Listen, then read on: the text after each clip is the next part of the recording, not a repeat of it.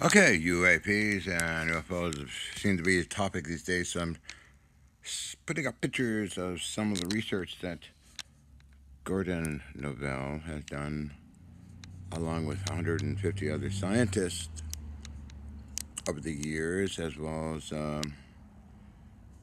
including Paul Mueller, chief engineer, myself, electrical engineer, I suppose, as I was in the group for a number of years, decades maybe. So let's go on with the photos. They're kind of intriguing, and, well, let's continue.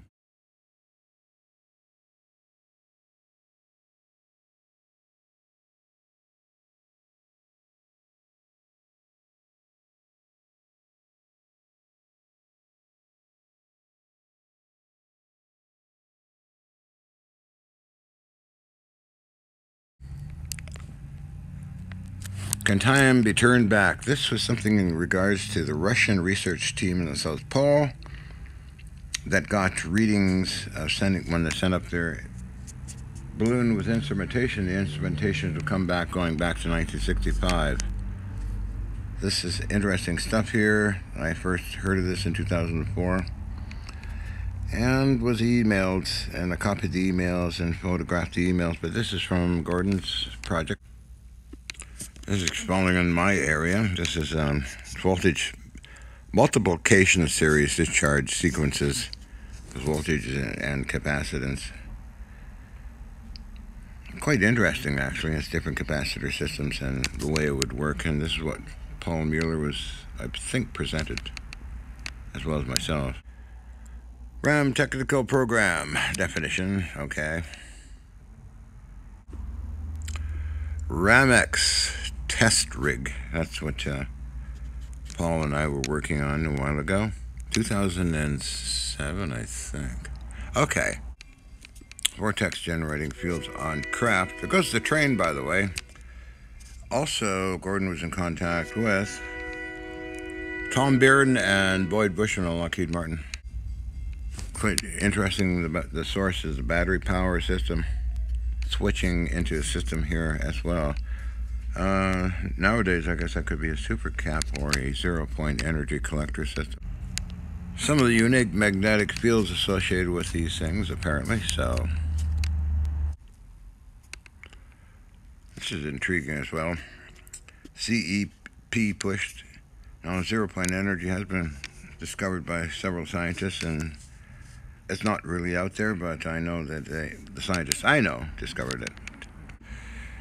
Let's see, we've got 2 million electron volts, others, okay, this is various maneuvering done.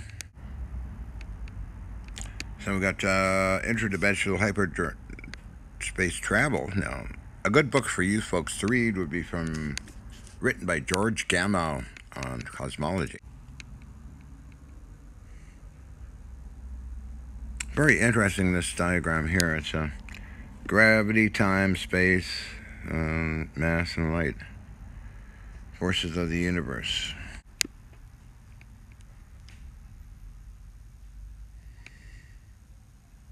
Interesting stuff here. It's some publications. Interesting called The Time Gate. Nikolay Kozyrev conduct an experiment, and past and present. Interesting. A lot of this stuff is some Russian. It's kind of meaning it's buried away, and it could be available through people that can bring this out, like Bob Greener and others. This is an image that Helena took in 2007 when I was with her down in Scottsdale, Arizona. Anti-gravity device from Gordon's 330-page publication on the ARVE, Alien Replication Vehicle. Some of the techniques, scientists involved here, and others from way back, that is. Basically from the DTIC website on plasma and ball lightning, which can be done. I've done it some time ago. It's intriguing, but I don't know. You got to be careful with this kind of stuff. You don't want sunburn. CIA released John J.M. Wright, privacy coordinator, and this is stuff that fell out of the sky, was analyzed and tested. All these documents need to be scanned and enhanced to read it properly. It's poor original. So this is more of the CIA's report on alien artifacts that fell down into the ground. Again, it's got to be scanned properly and enhanced to read it. Okay, well, that's me on a slide from Los Alamos when I was presenting my stuff to them some years ago, as well as U.S. Army Intelligence Security Command on the anti-gravity stuff I was doing back then. On up to about 2008, when I was forced to close down because of the effects were going into other people's areas. Here we go, some of the ball lightning stuff I was doing in the 80s with this discharge system as well. Discharge gap in the big lab way back in the 80s. Okay, this is from CKView Television. And yeah, I was demonstrating to them many different news agencies over the years. Oh, this would be about 1984. I'm at my control panel, looking rather younger. Ooh, okay, so I was doing this stuff then, many tons of stuff way behind that control panel. A guest in Star Trek, me on the lot. Wow, that's, okay, Herman Zimmerman, his girlfriend Linda McLean, Gene Manning, Yuri Yingasta, and me, John Hutchison, holding my bag of vitamins. Woohoo! Some of my old metal samples from the 80s and 2004, I think. More samples way back when. Steel bars and wrenches. Okay, that's just me, John Hutchison, goofing around in the new lab that's running now. This is Rob Simone. This is the apartment lab. 2007, they filmed levitation, other things happening, and wrote it up and it's on video, as well as it's going to air sometime as well. This was given to me by Dennis Weaver, 2004, I believe. Yeah, that's my achievements and what I was doing with all my stuff. I gave a lecture there too and other things. Okay, so I'm going to brag about myself, of course. This first started before I met George Hathaway or Alex Pizarro or anybody else, was Mel Winfield, who started taking pictures and videos and stuff and publishing them somewhere, and in his book, I think. Then along came Alex Pizarro, and then the rest is, well, I can't go into it right now. So that's us in Denver, Colorado, at a conference. There's in the front is Dr. Pudoff, and myself is towards the top there with Ian and John Hutchison. We have Dr. Brian O'Leary and other good people there, all really super great people that knew their stuff. This is part of the Hutchison Effect apparatus equipment stuff that luckily I got off of HMCS Yukon, HMCS Saskatchewan, HMCS Columbia, and HMCS Mackenzie. Still got some of that around here. This is civilian's Wesley Baker, who has known me for a long time, going back to the 70s. He's been in my lab, saw the stuff flying around and breaking apart and exploding. This is from Discovery Channel International. Check it out. This is next is 1986 Canadian government folks that come in and observe stuff and wrote up their own report. And interesting, whatever. Yeah, that's Dr. Kuhn. The gentleman who took the picture was the head fellow, Dr. Lorna Kuhn. That's Dr. Loken, Dr. Harold Wilson, George Hathaway, myself, with the looking a bit strange there, but oh well. 2006 already. Wow, this is Stargate SG-1 Studios. I'm in the room office along with that character there that they used in one of the TV shows, and that's Laura and others that own film companies around there.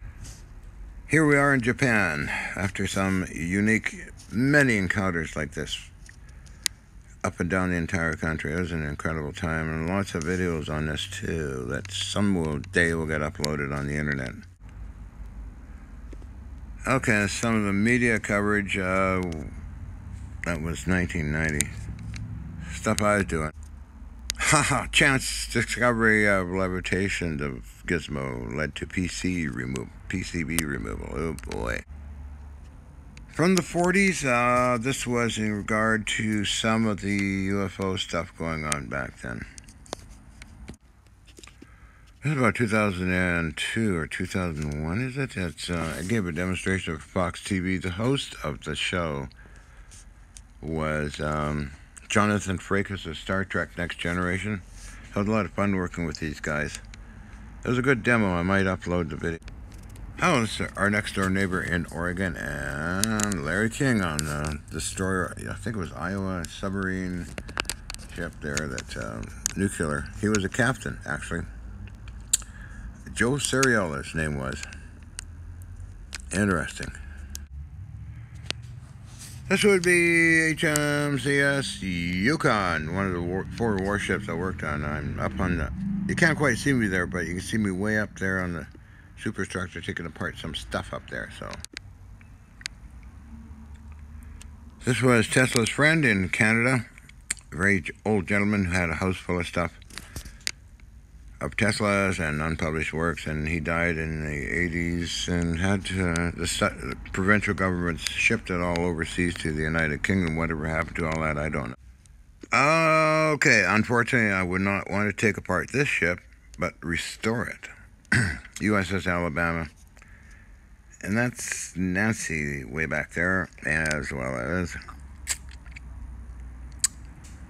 I spent all day. I was totally exhausted. I would have probably spent all my life on that ship and restoration of it. Something I'd love to do someday. Oh well, that's me on USS Alabama after my many climbing around all day and took a rest on the bed. Okay, and the next day I went again. Picture of two of my actual friends, actually. Not close friends, but friends. Okay, so this is on Mandeville Canyon Road, Steven Seagal, when he was living there a long time ago. Oh, this is a Fox thing that I did in around 2002 with Jonathan Frakes and Robert Kiviat on levitation stuff. Oh, let's see, getting there. Sorry for the delays, but oh well.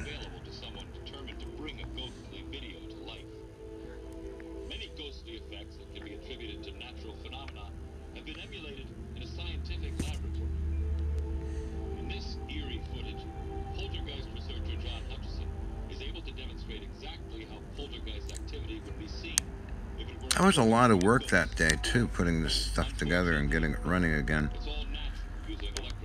That's electrostatic repulsion, mostly, that one. I believe poltergeist energy is a combination of electromagnetic, some people like to take that magnetic fields interacting in a natural way. And try and say I'm doing crazy fraud stuff. Would you be fooled into believing this is caused by a spirit?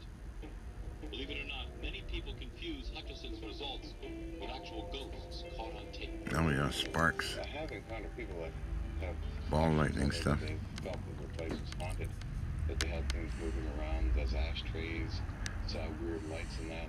I feel that my experiments have duplicated many orders of magnitude of power, the same kind of effects that people are seeing. This intriguing video shot by Hutchison shows milk cartons floating in the air, metal rods bending, balls of light flashing, a spinning bowling ball defying gravity, a strange saucer floating up mysteriously, and a plastic bottle being squeezed by some unknown force. As spooky as it may look, this video footage does not represent supernatural activity. It was actually taped in Hutchison's lab with what he has dubbed the poltergeist machine. And he has also invented the Hutchison effect. I feel what I'm doing with the Hutchison effect is creating the artificial, I guess you can call it artificial, way that nature perhaps creates it on her own. Hutchison films naturally occurring phenomena that imitates ghost-like action in his lab. Oh, sorry. 1998. Haha, this is my Warner and Swayze turret lathe I got free a long time ago. I restored it, painted that color. Very happy with that. I guess I sold it and it's still in existence somewhere. I turret lathe. This is, oh my, this back in the apartment lab. I mounted spoons in various positions to see what happens. Oh, they seem to get soft and fall over and bend, and that was for a TV show demo. I don't know where it.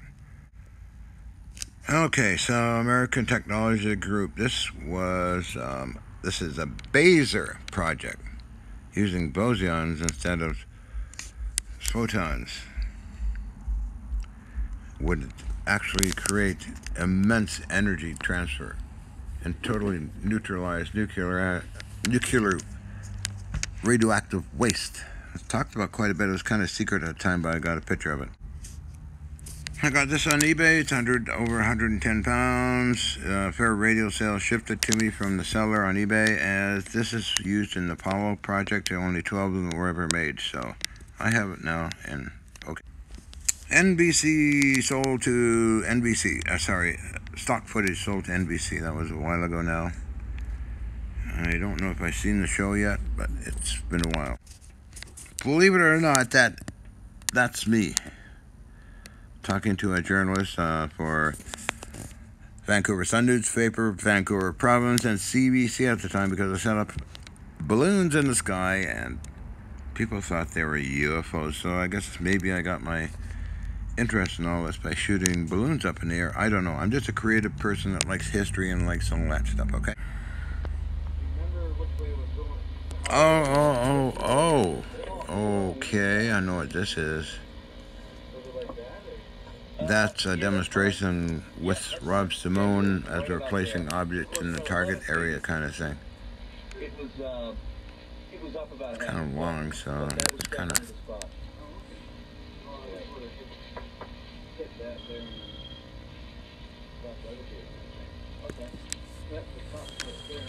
It'll be a long video, I suppose. I don't know. Just sitting here contemplating my navel and see what I could do, but I wanted to cover what we did years ago with Gordon and friends.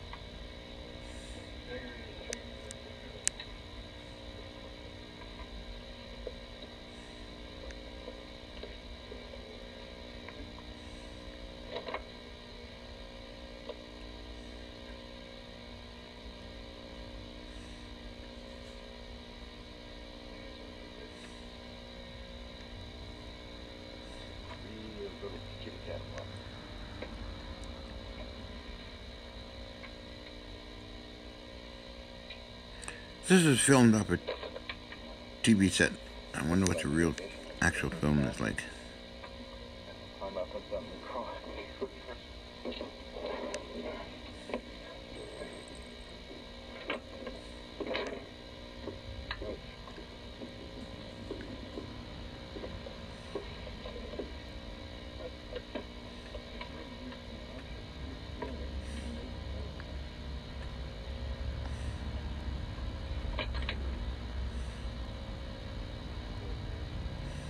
Okay, there we go. Okay, so if that's the button, then it is. It's going. Okay, well, this is what I look like these days. Anyway, I wanted to cover this. I had a chance with Gordon's work, my work, Paul Mueller's work, Paul Pandolfi's work, Floyd Bush's work, and hundreds of others' work into all of this area of UFO phenomena. and UAPs. I just wanted to cover this and see if iPad was working and make it under the program I have is called Clips. Will it work or will it upload or just, I don't know, we'll see. But anyway, have a great day. Thank you for your attention. Off I go. I tend to ramble off in different directions, but that's just my nature, you know, free association. And keep going and keep talking. Stop it.